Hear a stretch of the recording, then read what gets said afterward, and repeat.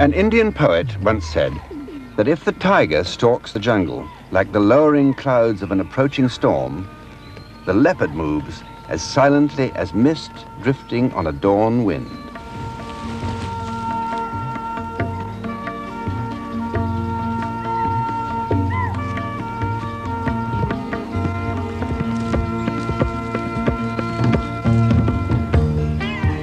Of all the great cats, the leopard represents the ultimate in power.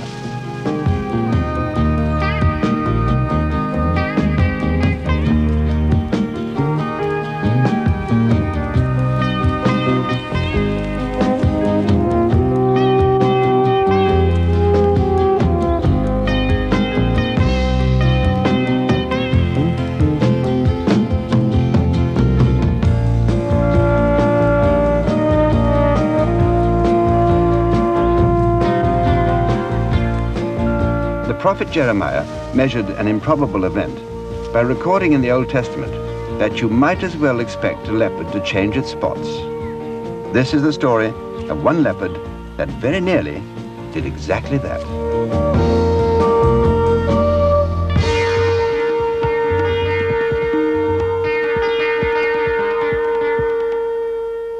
Our story is set in the jungles of India and Sri Lanka, the modern name for Ceylon. Throughout the Indian subcontinent, the leopard still exists in fair numbers. The leopard is a very adaptable creature, as much at home in the trees as on the ground. The demands of close on 1 million years of evolution have produced the almost perfect predator.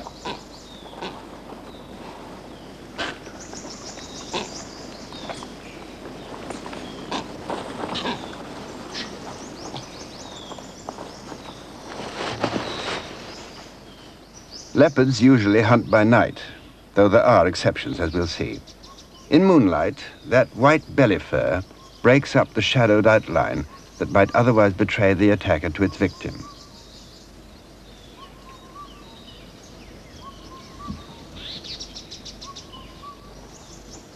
In daylight, that pattern of spots and rosettes provides superb disruptive camouflage. The golden fur mirrors the dappled sunlight of the forest. Provided it stands still, a leopard as little as 10 yards away is all but invisible.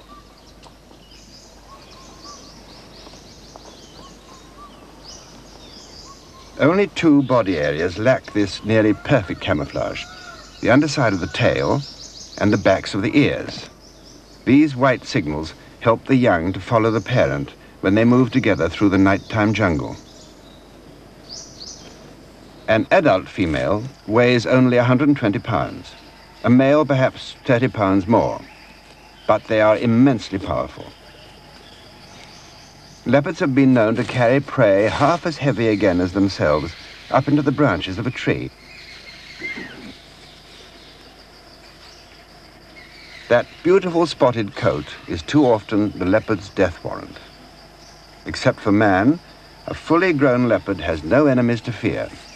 Just how successful the leopard is can be judged from the fact that there are 24 different subspecies that range from the hot grasslands of Africa to the cool forests of Manchuria. Each race differs only slightly in body outline and coloring, though every individual leopard in the world has a set of spots as unique to itself as fingerprints are to a man.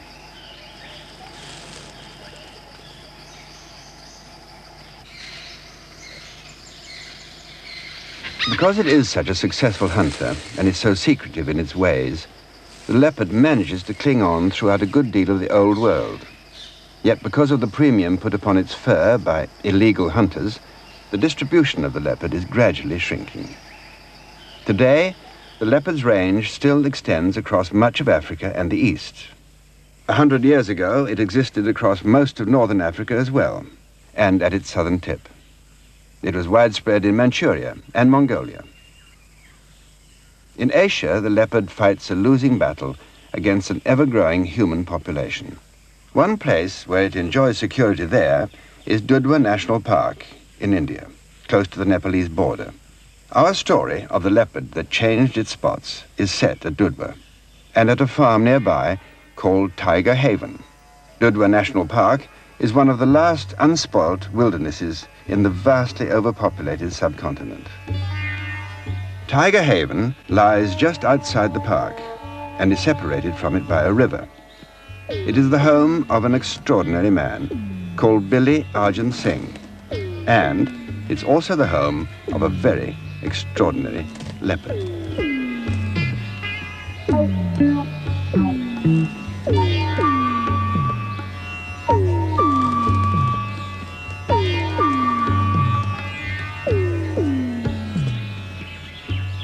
Billy Arjun Singh is a conservationist who was recently honored by the World Wildlife Fund with the award of its gold medal. In the early 60s, he made his 260-acre farm, called Tiger Haven, into a sanctuary for wildlife. Tiger Haven perfectly complements the 83 square miles of Dudwa National Park, excellently run by India's Forest Department. Dudwa is a sanctuary for 5 species of deer, including the beautiful spotted cheetal.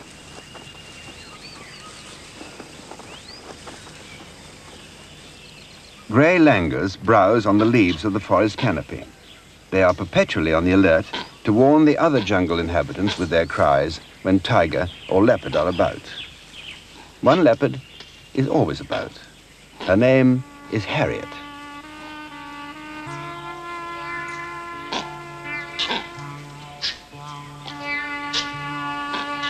Harriet was presented to Arjun Singh as an orphan a few weeks old.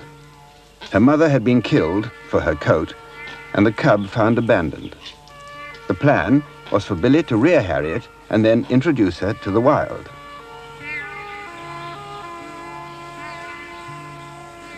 Billy was an ideal choice, and not simply because he was a well-known conservationist. He has a fantastic understanding of big cats.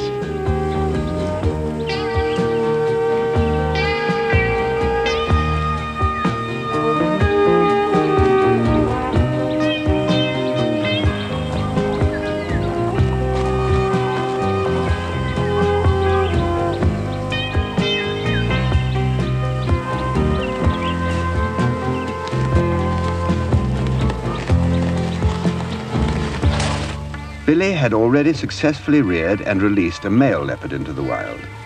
He soon proved he could establish the same relationship with Harriet. She thrived on bottle feeding and human care.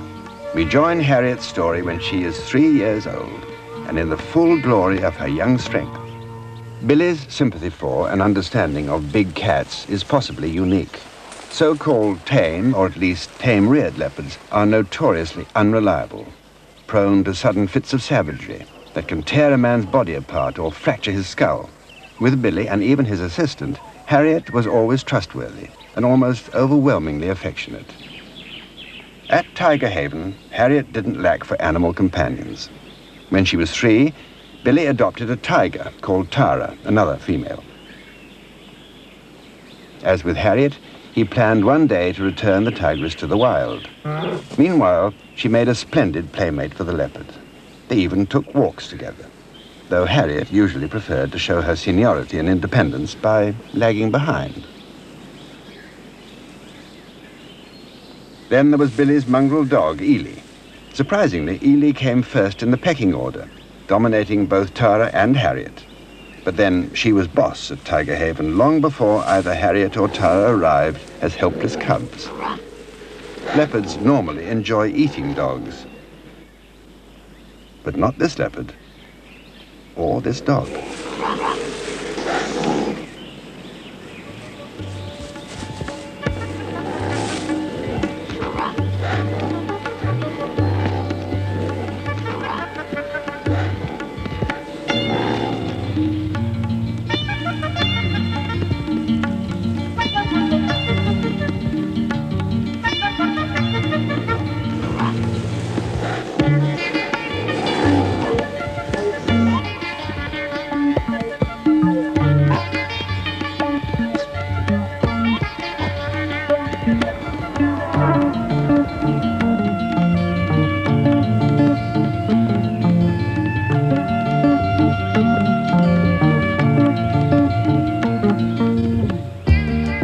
Someday, Harriet would have to go back into that wild world just across the river. Billy was pretty sure she'd choose her own moment, but meantime, it was pure joy for him to have such a cat about the house.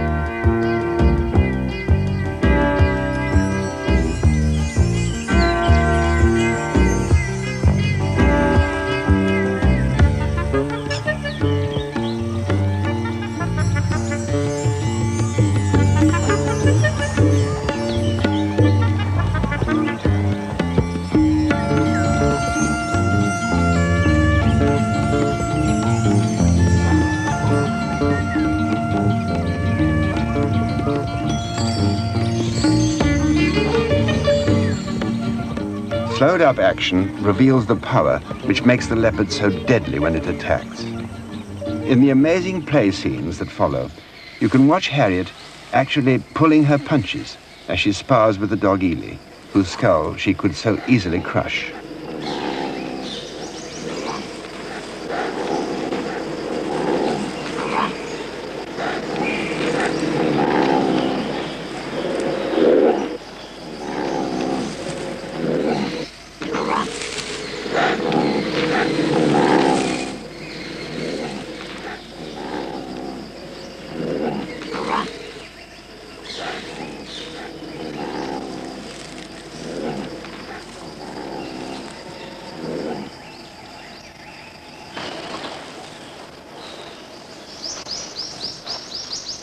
The short, accelerating rush from ambush. The full frontal view that is the first and last that its victims ever see of a charging leopard. With Harriet, these were mere playful pleasantries, with Billy as the make-believe prey.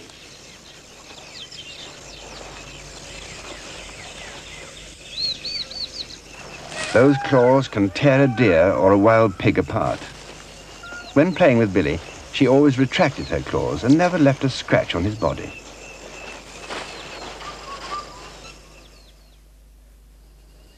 The first sign that Harriet hadn't lost her wild instincts came in her third year, when she started to go off hunting on her own at night.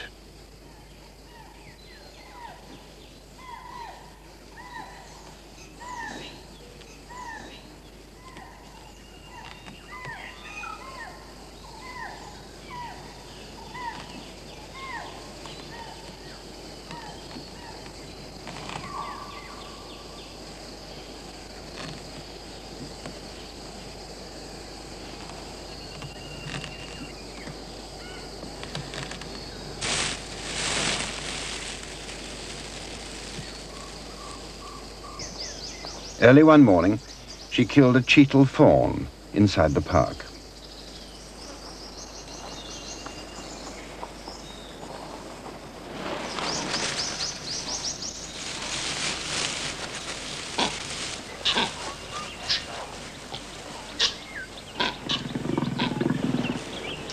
As if to prove that she knew how to support herself, she brought the kill back to Tiger Haven.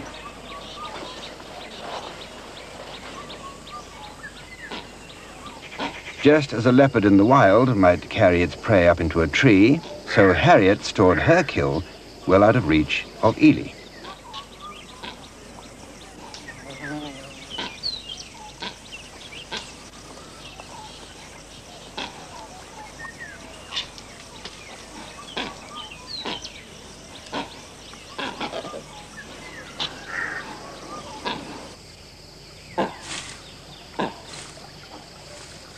One morning, the alarm calls of the grey langurs alerted Billy to the fact that Harriet was somewhere down by the river that forms the border with the national park. Billy had a feeling that Harriet wasn't just there for a drink, and that an even stronger instinct was governing her behavior. Recently, he had heard the rasping sound of a leopard calling at night from across the river. It was almost certainly a wild male. Unlike tigers, leopards are not really at home in the water. They don't care for swimming. But Harriet obviously meant to cross the river somehow.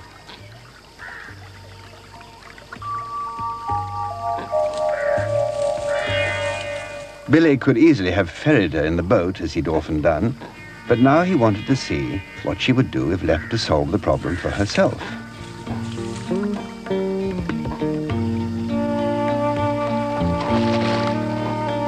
Harriet finally launched herself and swam as if she'd been used to water all her life.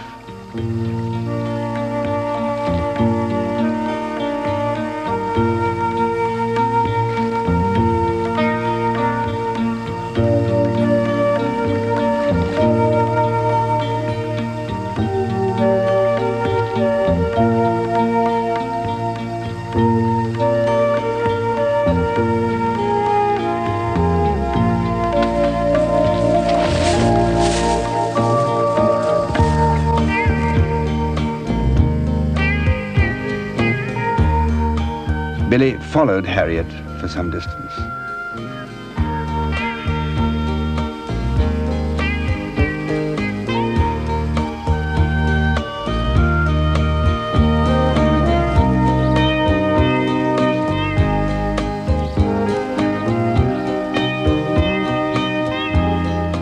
Leopards mark their territory by leaving scent on trees and bushes.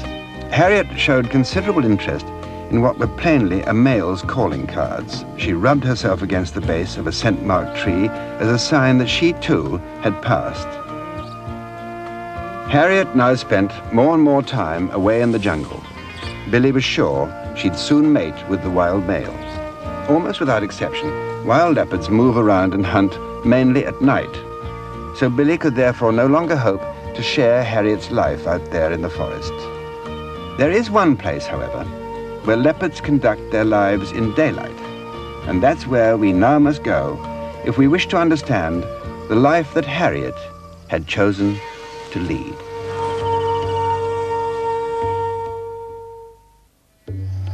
Sri Lanka, the modern name for Ceylon. Wilpattu National Park. 480 square miles of jungle surrounding large and beautiful waterholes.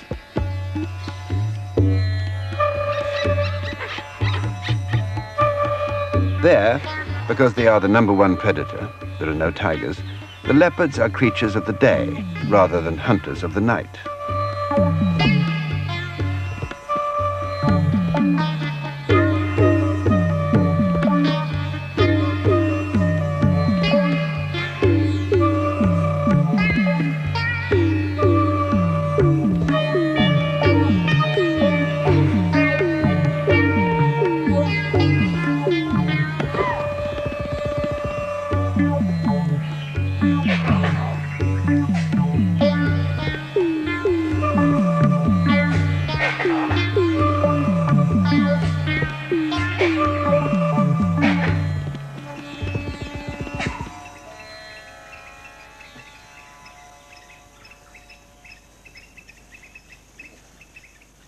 These cheetle, known here as spotted deer, are identical with the ones Harriet would now have to hunt for her living.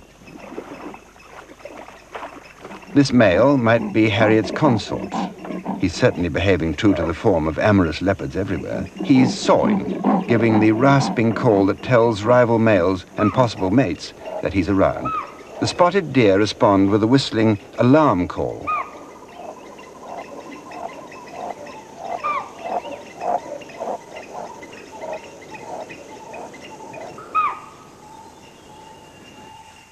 There's only one basic leopard, Panthera pardus, though colors, spotting and build differ slightly from country to country. Choice of prey depends on what is locally most available. Wild pigs are high on any leopard's list of delicacies. Leopards are particularly fond of the tender young piglets. This leopard means business. The adult pigs recognize the menace in that stalking gait.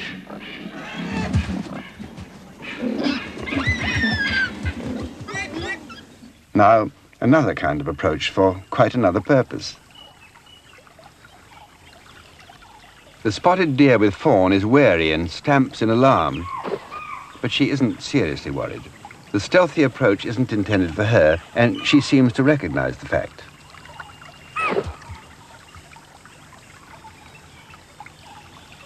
The stalk ends with two young leopards at play. There's nowhere else in the world you could see such a thing happening in broad daylight.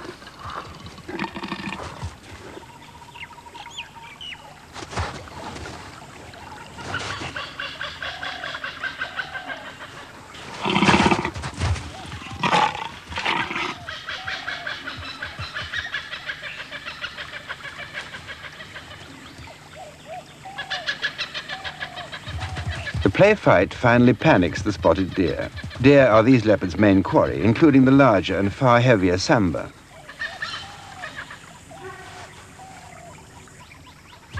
That's an adult sambar stag, and here's a female.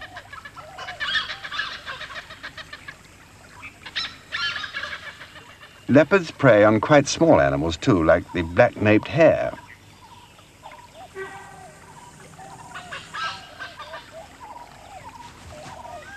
Some leopards, usually young ones, even specialize in catching birds. Grey langurs, one of the most agile and wary of monkeys, hate leopards and are always on the lookout for them. Despite their agility in the trees and on the ground, they sometimes get caught. These langurs are simply playing.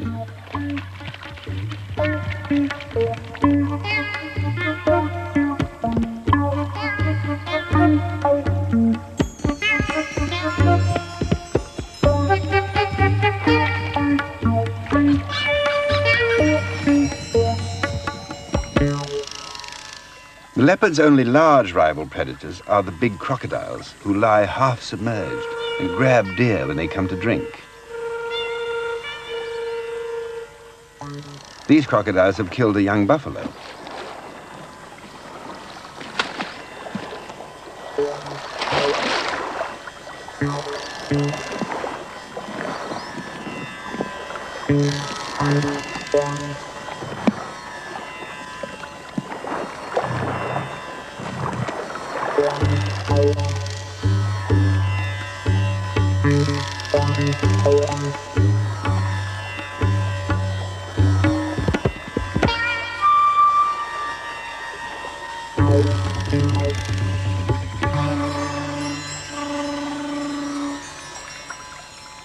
The sloth bears are termite eaters, so they're not really rivals, though some incredible fights between leopards and bears have been seen.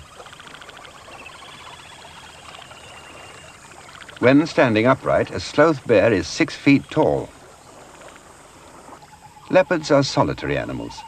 They seldom consort with their own kind except to play together as youngsters and, as adults, to mate. Though they are loners, they're continually advertising their presence to other leopards. They do this by scent marking. Male and female both leave their visiting cards wherever they go. If you're admiring that magnificent spotted fur, reflect on this grim fact. It takes from 5 to 7 leopards to make one leopard skin coat. The fur trade now bans leopard skins internationally, but illegal hunting still goes on for black market traders. A female leopard has passed this way, spraying her scent mark high up on a tree. The male detects it in the same way that Harriet would have detected her future mate. You might expect leopards to keep away from tracks frequented by man, but they often use them for preference. Tracks make for much easier traveling than the matted undergrowth of the jungle, and the sand aids silent movement.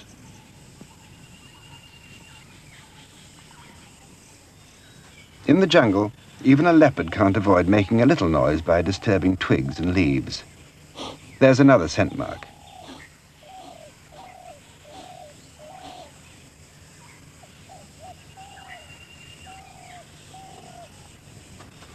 Follow the spoor of a leopard along one of these sandy tracks, and you discover that a traveling leopard leaves the path every 20 yards or so to blaze its own scent trail.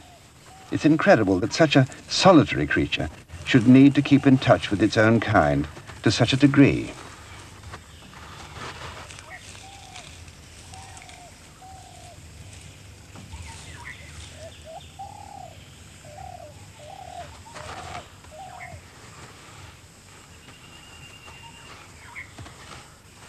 A good deal of this scent marking is a territorial warning to others to keep off the originator's home range. And of course, quite a bit of it is part of the ritual of courtship and mating.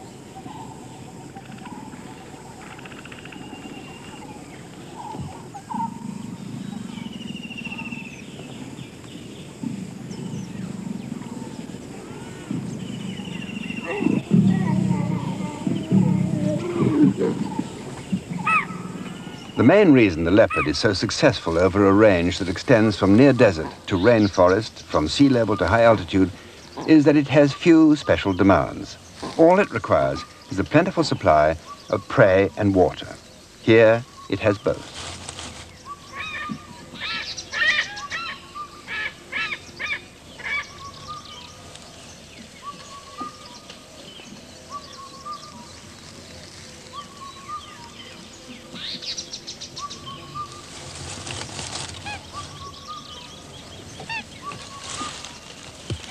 The leopard has two main methods of attack. Sometimes it waits poised in a tree. This tactic has two advantages. Prey animals seldom look upwards for danger, and the leopard's scent tends to get carried away on the breeze. It also has disadvantages. Success depends on the victim standing or passing conveniently underneath. Another problem. In the treetops, there are the vociferous and ever-present langurs, who give the game away by sounding the alarm. Spotted deer are never slow to take the hint and to repeat the alarm call in their own high-pitched fashion.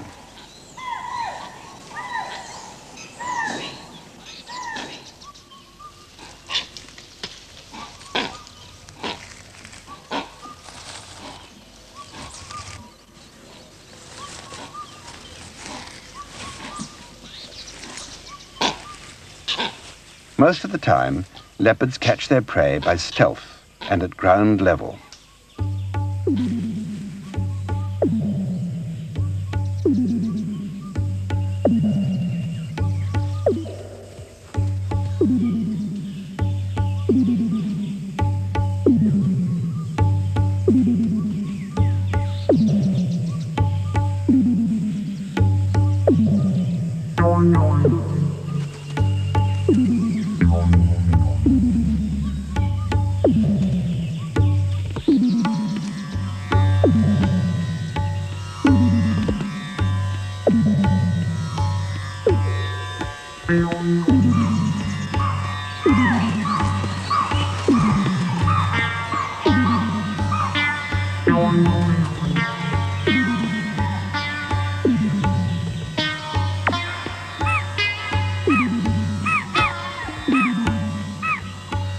This time, the deer are too wary, and the leopard knows it.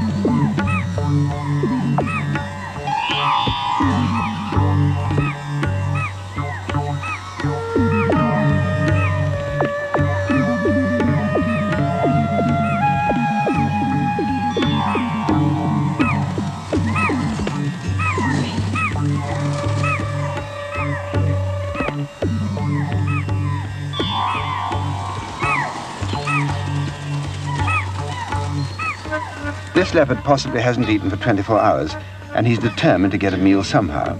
Now that the deer have fled, even a hare wouldn't come amiss.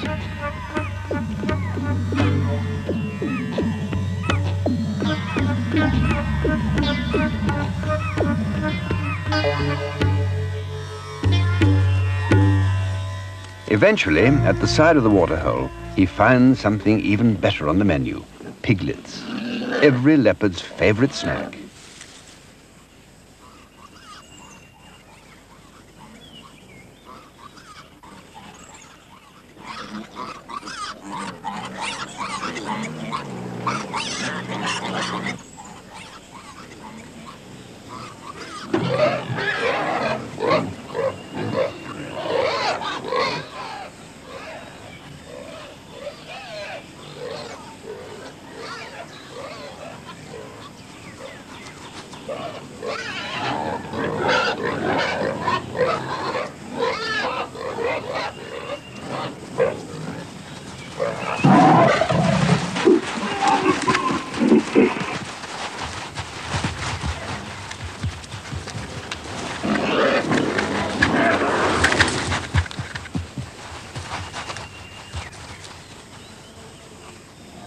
This is not this leopard's lucky day. Wild pigs with their slashing tusks are extremely formidable opponents, particularly when defending their families.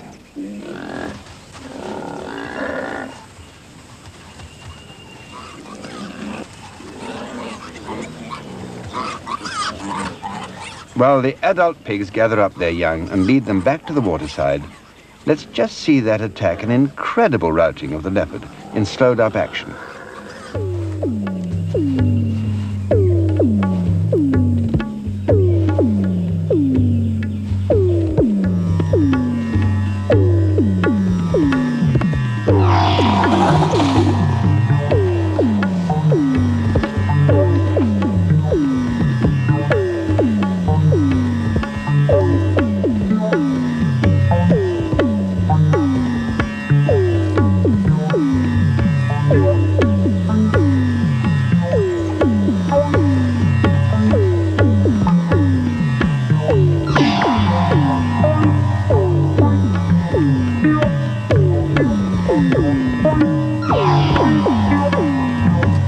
When the leopard leaps in the air to escape, you can just see that his tail is badly bent.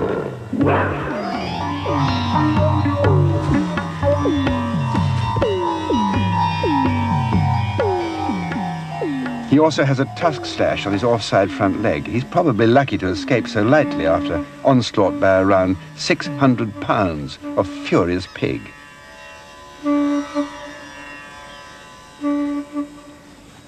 Leopards can afford to spend a great deal of time doing absolutely nothing. This isn't to say that a leopard will only hunt when it's hungry. Even when it has a full stomach, an easy chance to kill is very often taken. But most of the time, especially after feeding, leopards spend relaxing in the way that only cats seem fully to understand.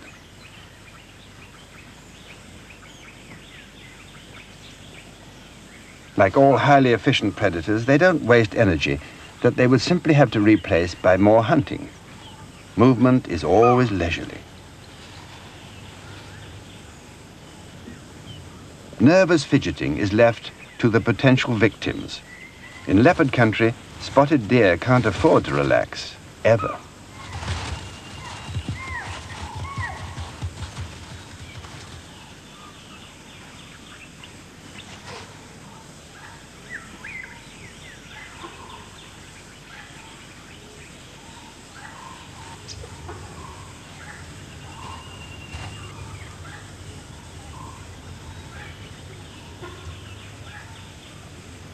This, then, was the world of the wild leopard, which Billy Arjan Singh's hand-reared leopardess Harriet had entered when she strayed into the jungle from her home at Tiger Haven.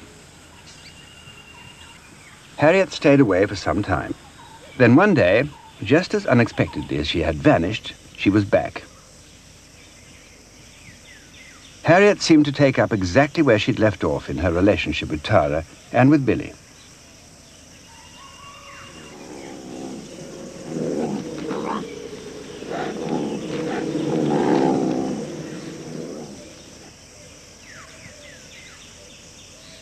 She was just as affectionate, but as the weeks went by, Billy became certain that she was pregnant by a wild leopard she'd met in the jungle. As her 3-month pregnancy developed, he prepared for the birth by building her a treehouse close to Tiger Haven. Harriet took to the treehouse at once, and as the time of her confinement drew near, refused to leave it. From time to time, Billy visited the treehouse to see that all was well.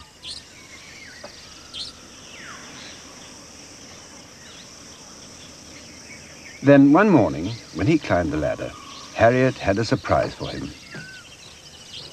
2 small newcomers.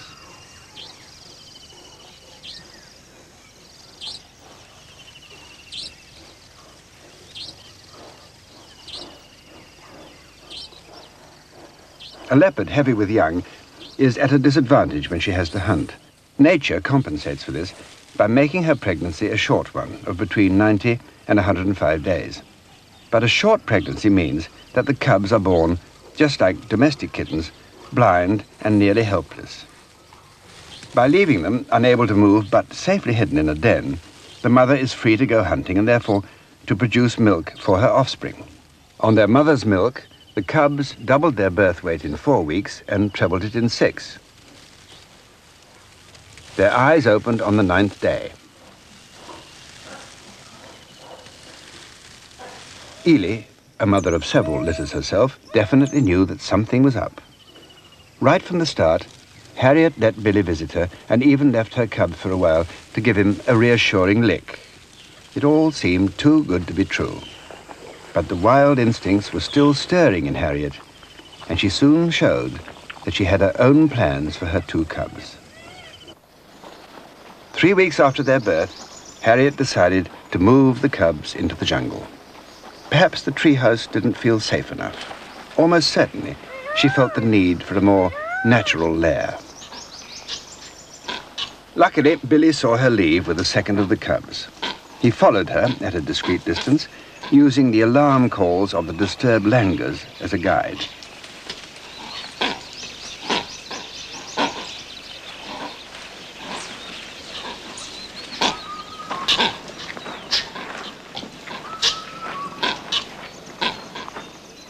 After a while, the cries of the monkeys ceased. This meant that they could no longer see Harriet, and he became scared that he'd lost her.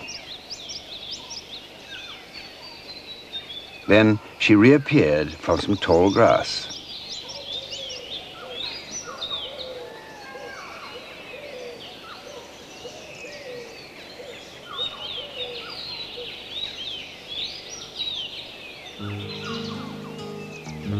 Harriet was making for a hollow at the base of a tree. He'd found the den that she'd chosen, and there inside was the first cub.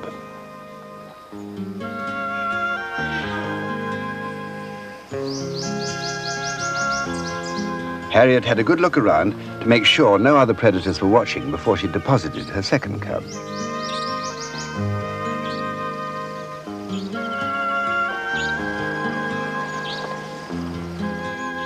Now she was back in the wild, Billy was worried that even his presence might disturb her. She was obviously much more wary out here in the jungle.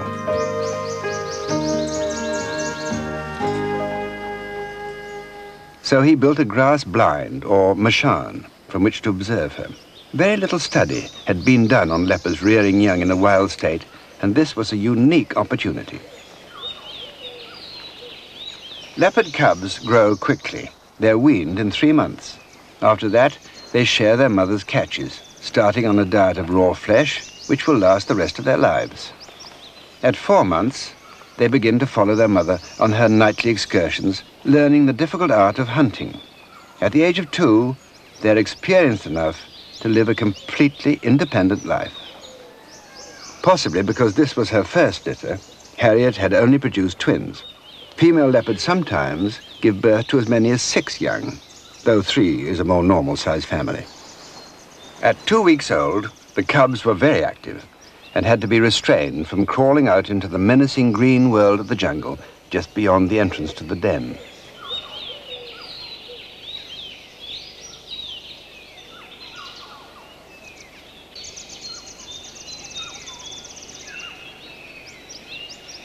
There was always the warm and comforting presence of their mother for reassurance. But now a factor far beyond Harriet's control was entering the family life. The monsoon was approaching fast.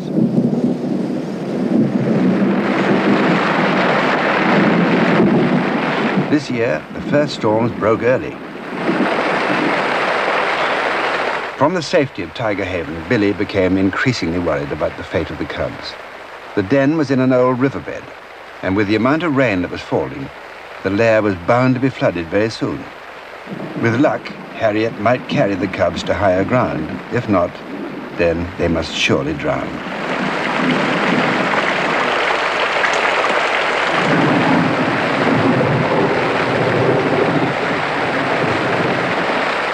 On the second day of the floods, Harriet miraculously appeared at Tiger Haven. She was carrying one cub in her mouth.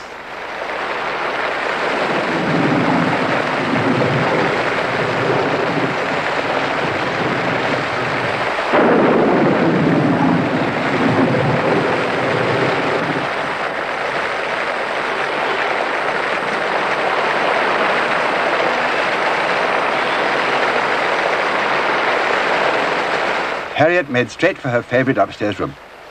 the kitchen.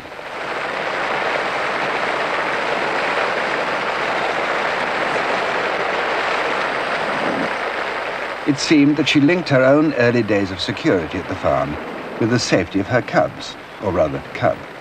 There was still one to be accounted for. After dropping her first cub, Harriet seemed reluctant to leave. Billy was afraid that this meant that the other cub had already drowned. He tried to calm and reassure her.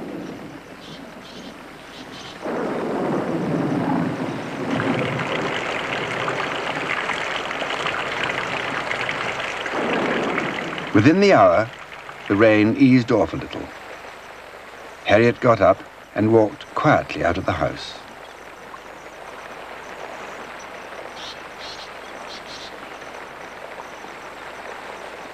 No sooner had she set off across the bridge than the storm broke again with even greater intensity. The river started to rise more rapidly than before.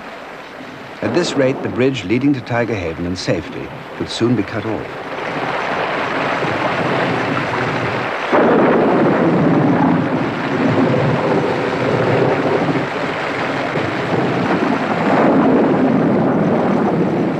In an hour, she was back with the second cub.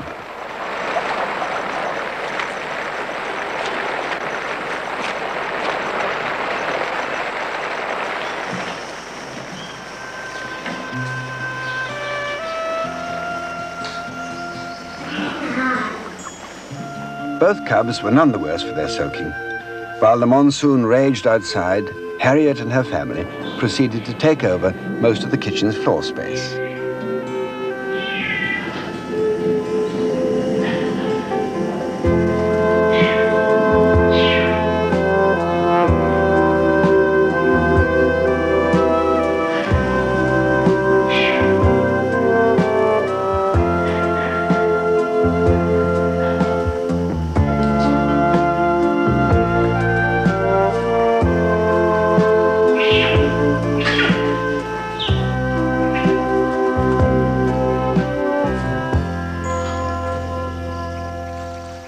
At the end of 2 days, the storm finally blew itself out.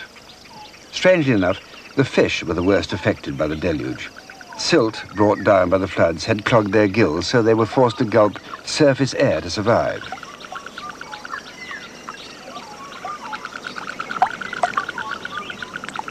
For a week or so, the half-drowned forest got a brief respite.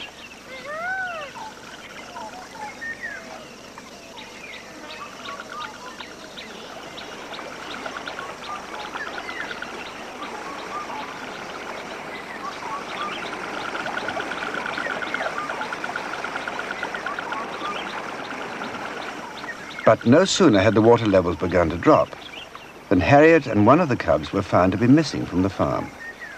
On a hunch, Billy hurried to the riverbank. There they were, waiting by the boat in which Harriet herself had often crossed during her excursions with him into the national park.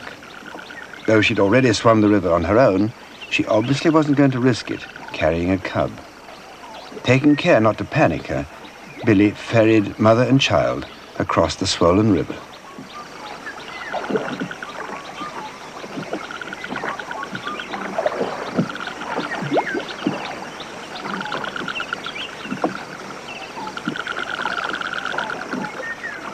As soon as the bow touched the far bank, Harriet stepped carefully ashore and headed off into the jungle.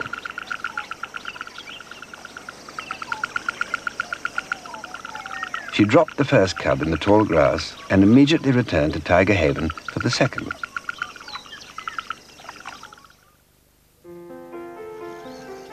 There, a strange thing happened.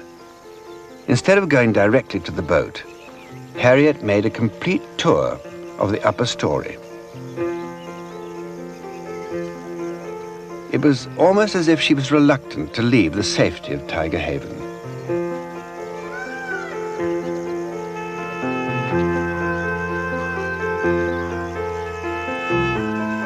Finally, she set off for the river.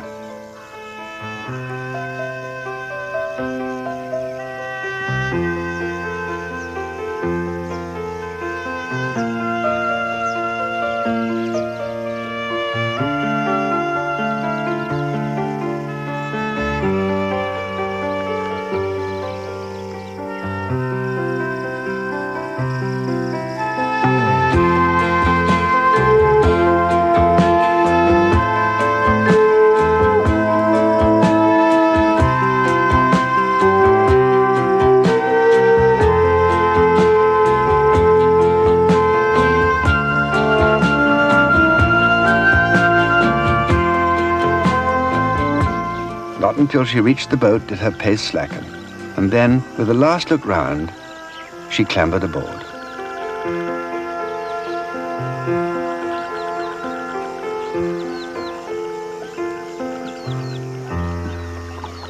Even though Billy Argent Singh had planned all along to return Harriet to the world, he was still sad to see her go. This time he felt somehow that she was taking her cubs away for good. As a leopard raised in human surroundings, her life in the jungle would be full of hazards with which truly wild leopards are better equipped to deal. She would, for instance, be far too trusting with human beings. Whatever the laws protecting them, all leopards still carry a price tag on their coats for the unscrupulous hunter. With the worst of the monsoon still to come, the survival of her cubs was by no means certain. Whatever the outcome, there was nothing that Billy could do to influence events. Harriet's wild nature had proved stronger than any other tie. When she stepped off the boat this time, Billy Argent Singh sensed that this was a final parting.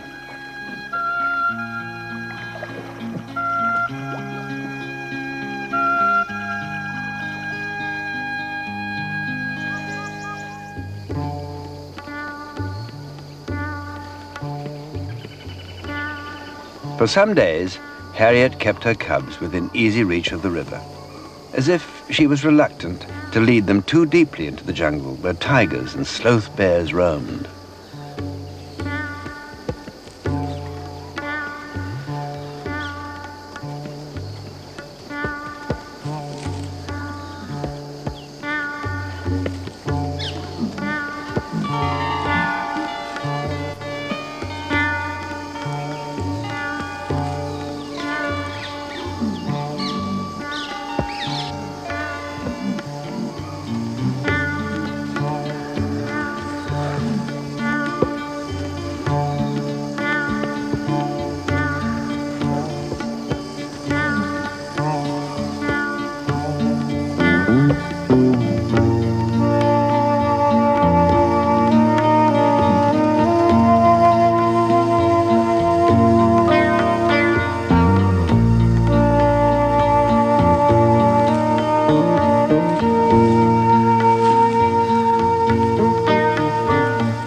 After this, Billy saw the cubs on only one more occasion.